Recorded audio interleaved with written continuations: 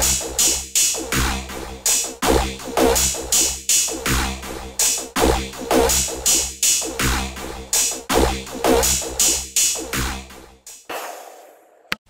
guys, how's it going? Let's continue from question 26 for our November paper. Please, if you have any questions, feel free to actually send them over to my number, and then we'll be able to answer your questions in a special video on weekends. Okay, so let's just continue. Our question 26 is says global warming is caused by. We have to identify what causes global warming. The combustion of fuels. This is a very strong answer. Okay, but then let's just go on. Formation of ice. This one, it's not even it. Okay, so if you have ice forming, it actually shows that the temperatures, they are dropping. Okay, which is not the case. You actually have melting of ice, and even that would not be a cause of global warming, but a consequence. Just like rise in sea level here, it's a consequence of global warming. It's not a cause. Okay, and reforestation. It's a way of mitigating. Okay, so mitigation measure. So this is how we mitigate, or this is how we try to fight global warming. We do that by reforestation. Okay, so we just go with combustion of fuels, and make sure that you really note the spelling here. It's reforestation. It's not reforestation. Was that there's most students, they say reforestation. Some students rather, they say reforestation. Okay, so you don't want to say that. It's called reforestation. Let's quickly move over to question 27. It says, to which homologous group does ethanol belong? Okay, so with this, some of these big words, sometimes you realize that your question is actually readable even if you don't read this one. Okay, so to which series does ethanol belong? So the suffix here, or the suffix o. Okay, so suffix simply means the end of a word. Okay, the end. Sometimes it gets a nod to something. Okay, so alcohols, you also find the OA here. Okay, so in the nomenclature, the system that we use to name organic compounds, a big part of that are these suffixes, and also sometimes the prefixes. Okay, so we just go with the alcohols. So propanol would be having also the same suffix, just because it's a what? It's an alcohol as well. Okay, let's quickly move over to question 28. It asks us, what is the SI unit of volume? So SI simply means standard international, without the E at the end. Okay, so it simply means standard unit of measurement for volume. So the standard unit of measurement for length would be meter. So volume is simply meter cubed. Okay, so you'd actually have to go with this. Okay, so this is the standard unit for volume. So let's quickly move to the next part. This one was an easy question. Next part says the sketch graph shows temperature changes during a day. Okay, so these are temperature changes we are recording here. What is the approximate temperature difference between the hottest and the coldest time of the day? So you have to identify temperature increases. That means it's getting hotter here, and then the hottest time of the day will be this one. It was written about 30, so you'd be having this, and then this one was written about 5. Okay, so if it's not very visible, it's because when I was watching these questions, sometimes I lose detail. Okay, but then this was essentially 30. So you have 30 and 5. So the difference would be 30 degrees Celsius minus 5 degrees Celsius. So this one was max, this one was the minimum. Okay, so you'd actually be having 25 thereabouts. This one simply means approximately. Okay, so 25 thereabouts degrees Celsius. So you just find whatever answer is closest to 25 here.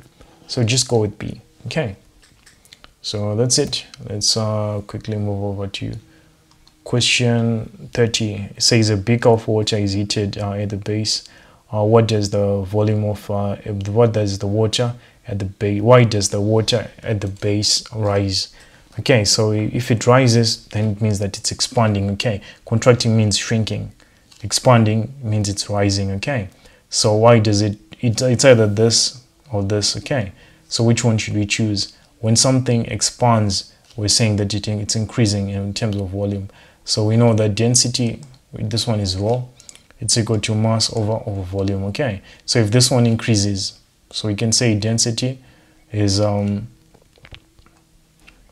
inversely proportional to the volume. That means when density increases, volume decreases. Okay, when volume decreases, density increases. So here we would say that it's expanding, so volume is increasing, so the density must be decreasing. Okay, so it expands and becomes less dense.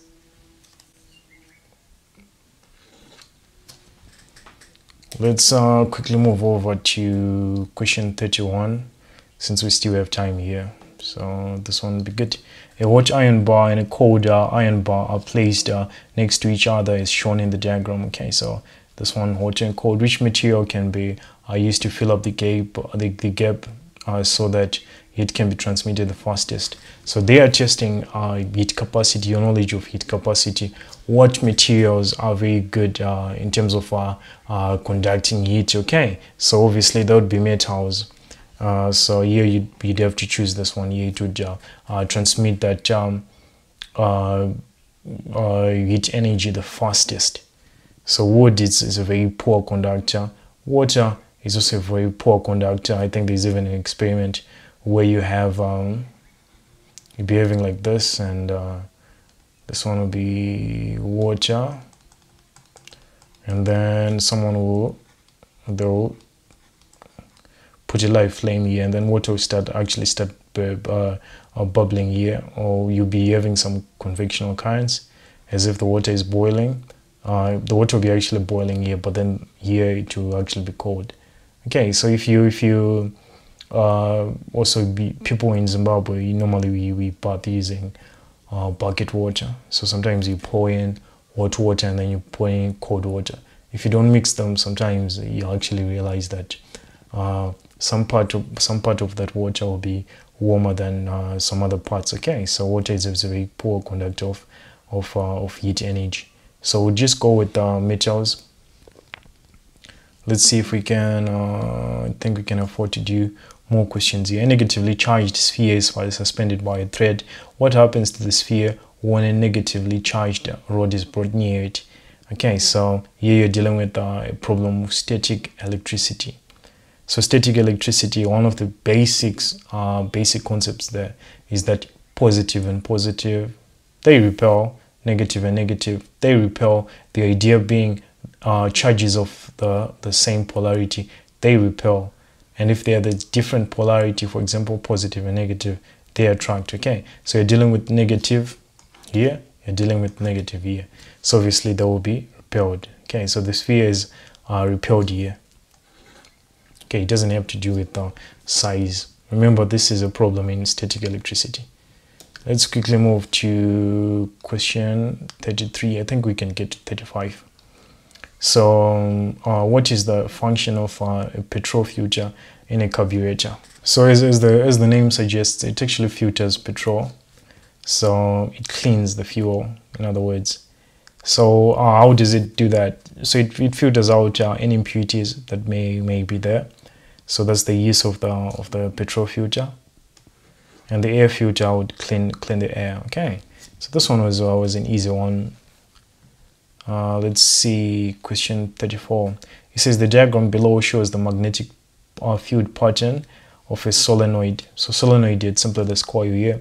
It's a wire coil, and then it's a wire, and then you coil it into these as if it's like a cylinder. You can even use a cylinder to achieve this shape, by the way. And when you pass current through it, it gives a magnetic field. Okay, so it generates a magnetic field here. That's what the solenoid does. It's an electromagnet. It's a type of an electromagnet. So this magnetic field here makes this magnetic, such that you can have a magnetic torque. We say that magnetic torque or turning effect. Okay, so the magnetic field strength is increased by. How do you increase the magnetic field strength? So the magnetic field strength is directly proportional to the number of turns multiplied by the current. Okay, so it means that the more the number of turns, the greater the magnetic field strength. The more the current, the greater the magnetic field strength. So if you want to increase the current in if you want to increase the magnetic field strength of this solenoid, we actually have to consider either of those two. Okay, so we just have to find anything matching these two. So increasing reduces the number of turns reducing the number of turns of the solenoid. Obviously this is not it. When you reduce, you actually reduce the magnetic field strength. Increasing the diameter of the solenoid, not necessarily increasing the current of the solenoid. Now this is more like it. Okay, so reducing the current in the solenoid, so this one is not it, so we just go with B. Okay, so if they said increasing the number of turns, then that would also have been a very good answer. Okay, so just know those two are the two factors that you adjust. Now on question 35, we have this diagram, and the diagram, it shows a battery connected to two 6 ohm resistors. What is the total resistance of the circuit? So these ones, they are in series. When resistors are in series, you simply add. Okay, so equivalent resistance, you can say Req here is equal to 6.0 ohm plus 6.0 ohm. Okay, so you'd actually get 12.0 ohm like this. Okay, so I don't know why they wrote 12.00 here. If we were sticking to conventional significant figures, then this one wouldn't hold. Okay, so this one is just supposed to be 12.0, not 12.00 as they wrote it. But then it's still fine. These mistakes happen. So let's continue with questions 36 up to 40 in the next video. Okay, so thanks so much for watching. Make sure you send any quiz or questions that you may have, and yeah, that's just about it. Yuba out.